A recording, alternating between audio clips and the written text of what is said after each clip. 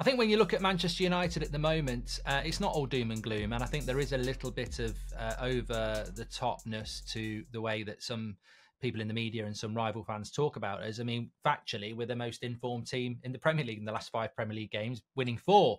But look at some of those sides, Fulham and I even forget, Luton at home. It's forgettable football. It's boring football. It's survival football. And I think for Manchester United fans, we're probably looking at this going, like Ten Hag, it's pretty decent to be within touching distance of top 4 and 6th in the league after what has been an abysmal start to the season. I think December's massive. We've got 3 away games in 6 days when we come back, with Galatasaray in between. We've got Liverpool away and West Ham later in the month. We've got Chelsea and Villa at home.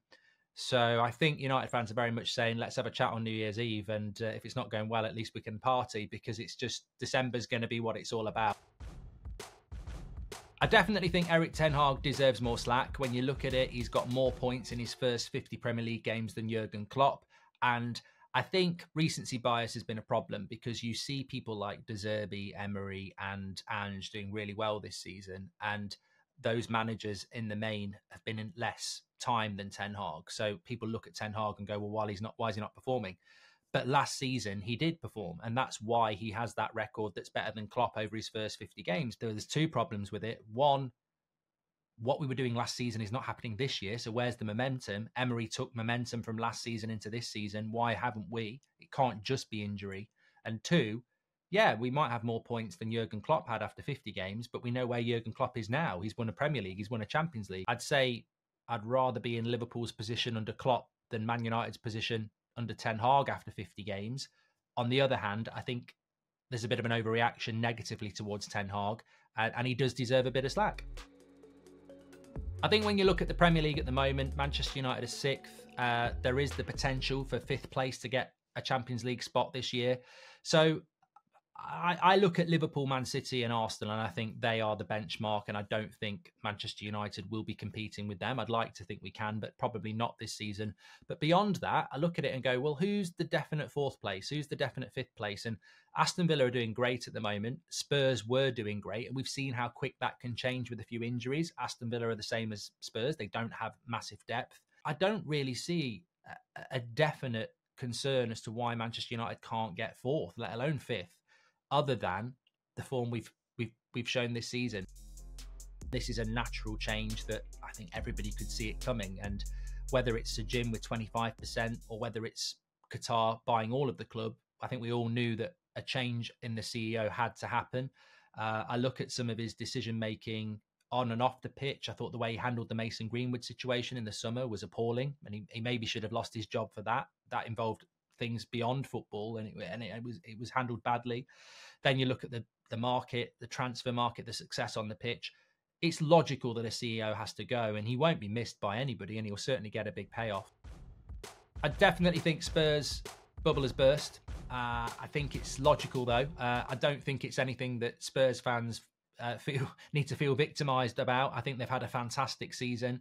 It's funny, I was talking on my podcast this week, and I said if I was grading Spurs' season this year, I'd give them an A, even now, even with the 2 losses, because I didn't think they would get top 8 based on the last 3 years. I didn't know a lot about Ange. I think he has been given a free ride in comparison to someone like Ten Hag, but we know how the media works. It's always been like this, whether it's England managers or whatever. You come in and you do well, and you get built up, and then they'll knock you down. It's like a soap opera. So he's now going to have to go through that part where he's been ridiculed for that high line against Chelsea, and they couldn't hold on against Wolves.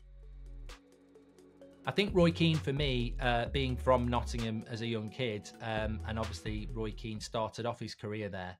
I was always aware of him being a young player coming over from Ireland, because you get like the Nottingham Evening Post and that, and you didn't get anything other than Notts County and Nottingham Forest news. So you'd see Roy Keane and his evolution as a player. I mean, he started off, he was always very fiery and aggressive.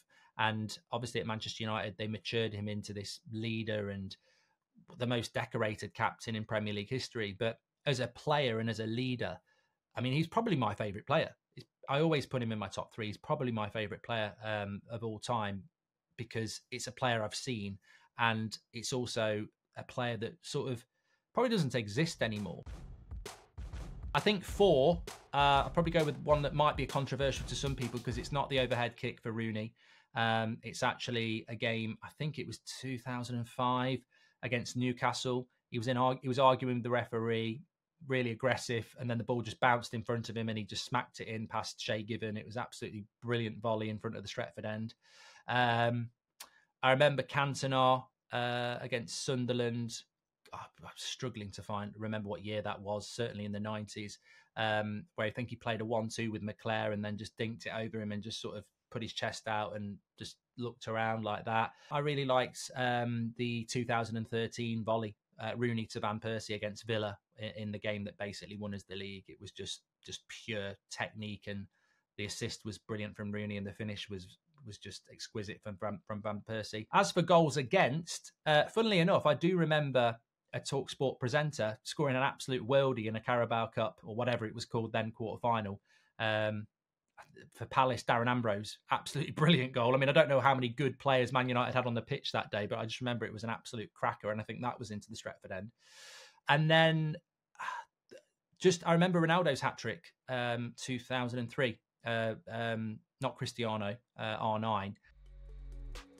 I think my 3 top players of all time, it changes sometimes, but there is a consistency to it. So I'm just going to go with the 3 that I consistently pick. Certainly Roy Keane, I've mentioned him before. David Beckham, I liked for different reasons. I mean, I remember even having a hairstyle like him. When he got sent off against Argentina, I was probably one of the only people in the country who stuck up for him. He was just, I just loved the way he played the game, and I don't think he was the most technical, best player, naturally talented player, but technically he just had a wand of a right foot, and I loved Beckham. And then Cristiano Ronaldo, I think. It's close. There's a few others, but I think I'd go Cristiano Ronaldo because I just think for 2 or 3 years he was the best player in the world. As for players that have been annoying over the years, I mean, there's been a few individual performances. I remember Fernando Torres at Old Trafford scoring a hat-trick. But I think consistently I've gone for 3 from different eras. In the current era, I think Mo Salah is ridiculously consistent against United. He always seems to score. Probably a little bit further back, Thierry Henry.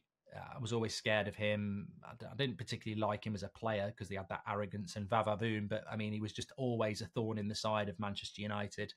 And then a little bit before that, another player I never really liked because he wouldn't sign for us, but did score a lot of goals against us, was Alan Shearer. And of course, he played in a team that won the league from us in '95 for Blackburn. So yeah, I'd go with those 3. There's been a few, but I think those 3 across the sort of Premier League era.